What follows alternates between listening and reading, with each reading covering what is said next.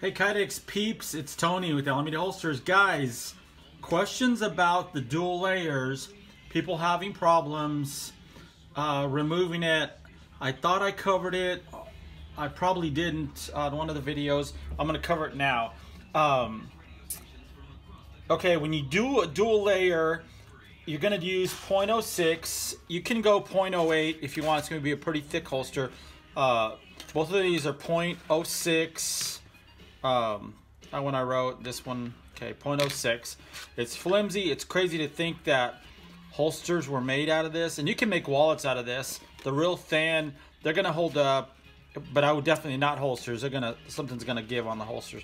But anyway, what you do is like this one, Glock 19, 23, and when you're forming, okay, you've got these two pieces of, what I do is these two pieces are in the oven, usually 8 by 8, 8.5 by 8.5, whatever. Okay, boom, they come out of the oven, and the first thing, you got to work fast. The first thing I do is first off, you need to be thinking, and don't think about anything else but what you're dealing with. Don't be thinking about the dog, the wife's boyfriend, your girlfriend, that kind of stuff.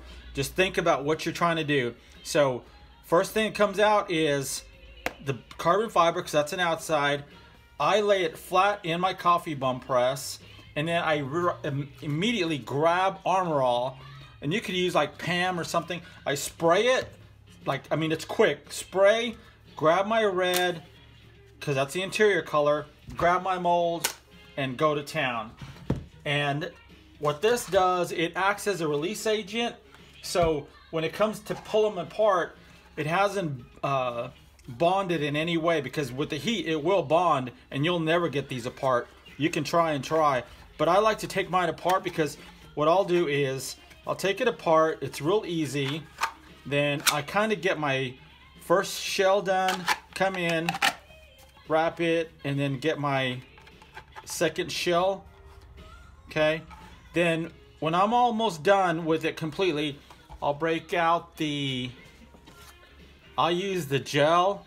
I was using that M-Weld from knife kits, but you can't control it like you can control the gel. So I use the gel, and then what I do is I just apply it along the sight channel on the red, and then I apply it just kind of the areas that I think they're gonna need it, and then I grab all my little clamps and I hold it together for about, I don't know, 30 minutes or something, then take them off. You might have some excess glue, which will buff right out. So, and then your hardware will keep, these two areas pretty secure. So